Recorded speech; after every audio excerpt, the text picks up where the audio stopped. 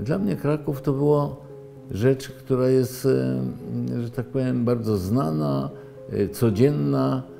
I to, co ja pamiętam, to były na przykład jazdy dorożką, którą się wtedy,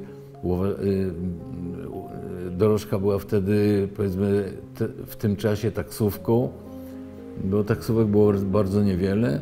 W niedzielę, jakśmy jechali do Podgórza, do moich dziadków, tośmy jechali zazwyczaj dorożką. Uczęszczałem do szkoły, skończyłem 3 lata, w 46, 7, 8 i 9. Uczęszczałem do szkoły Tarbut, do szkoły hebrajskiej. Po skończeniu szkoły poszedłem do liceum. Liceum na ulicy Siennej, liceum imieniem Świętego Jacka. Tam prawie, że skończyłem ten 1 rok. W 50 roku opuściliśmy Polskę. To na tym się skończyła moja edukacja w Polsce. Myśmy się wprowadzili w listopadzie w 1949 roku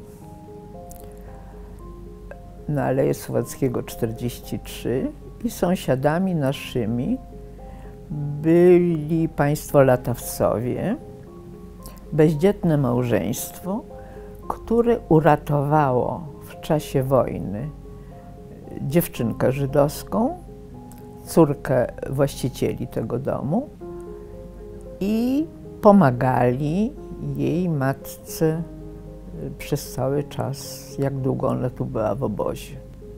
Mama pochodziła z bardzo pobożnego domu, więc nie chciała, żeby przy najbliższej okazji ktoś przyszedł i zaczął opowiadać, że niby stołówka ma być koszerna, a produkuje się coś innego, że nie jest tak, nie jest to. Nie, mama dopilnowywała tego. Kończyłem studia na Politechnice Krakowskiej na Wydziale Mechanicznym, gdzie zdążyłem przestudiować 1,5 roku i przyszedł marzec 1968 roku.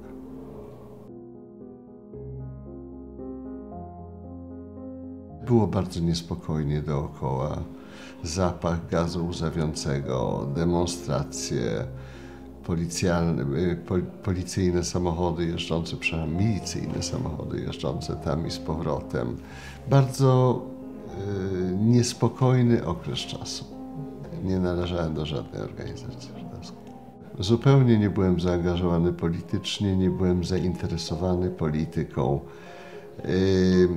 Przebywałem przede wszystkim w zupełnie polskim towarzystwie.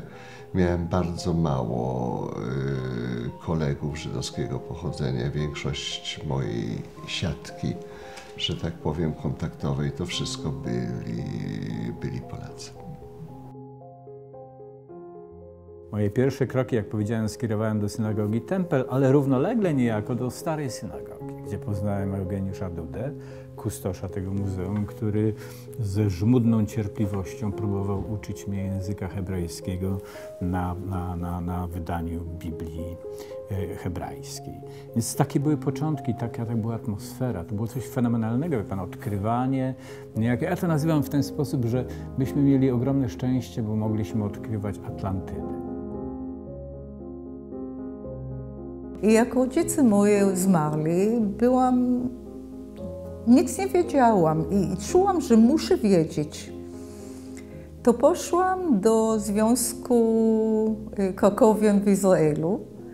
Myślałam sobie, że na pewno tam spotkam ktoś, co znał ich przed wojną, może by we wojnie, może był w szkole razem z nimi i tak. Nie mogę coś powiedzieć. Zakochałam się w tym temacie. Przyjechaliśmy tutaj z prezesem społeczności w Warszawie postępowo odbudować stworzyć, można powiedzieć, społeczność postępową, która będzie też w Małopolsce działać i rozwijać swoje działania. Nazwaliśmy ją Beit Kraków oczywiście, że chodziło tutaj o domu, o zbudowanie domu dla współczesnego judaizmu, dla wszystkich, kto będzie zainteresowany. Byłem zaangażowany w powstanie Centrum Społeczności Żydowskiej JCC Kraków od samego początku.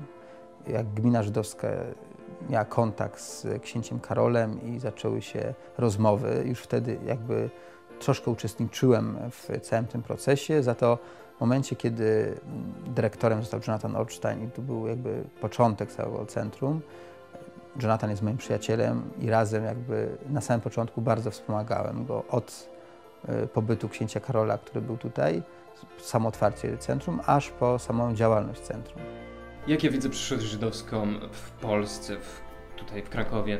No widziałem na pewno w niesamowitych kolorowych barwach JCC, czyli pomarańczowym i zielonym, ale tak naprawdę dla mnie widzę ją, jest ona możliwa, bo sam tutaj swoją pracą wkładam się w to, żeby była ona możliwa dla przyszłości, czyli przez szkółkę niedzielną nauczając dzieci, które tak naprawdę dla nich jest to pierwszy kontakt z judaizmem, a są niesamowicie naprawdę zainteresowani. Ich rodzice nie mieli takiej możliwości i głównie nawet ci rodzice przez nich dowiadują się o judaizmie, więc ja sam wierzę, że jest tutaj przyszłość i że życie judaizmu, znaczy życie żydowskie naprawdę przeżywa w tym momencie jakieś pewne odrodzenie w Polsce, w Krakowie.